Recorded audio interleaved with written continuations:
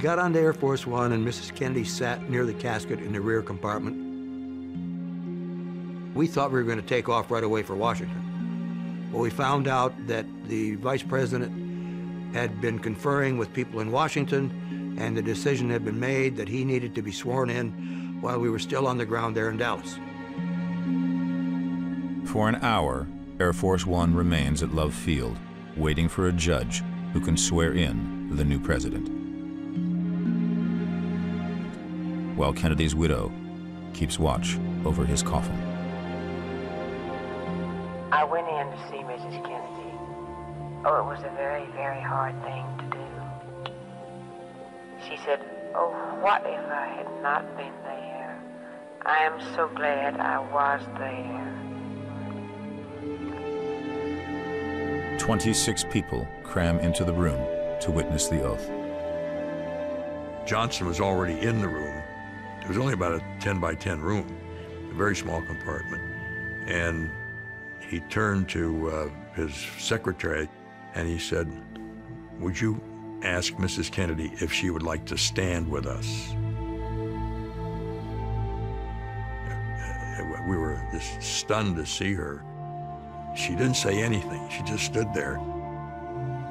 I saw the blood that had hit her skirt.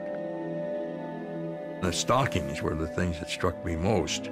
The stockings were, the blood had congealed. And her right glove, that immaculate woman, it was caked with blood, her husband's blood. She said, "I want them to see what they have done to Jack."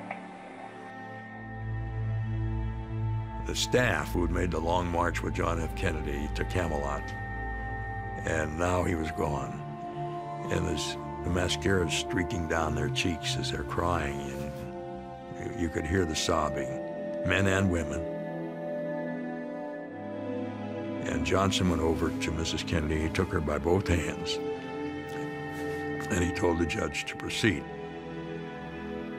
They find President Kennedy's prayer book on the plane for the swearing in, and a dictaphone records the ceremony. I do solemnly swear that I will faithfully execute the office of President of the United States.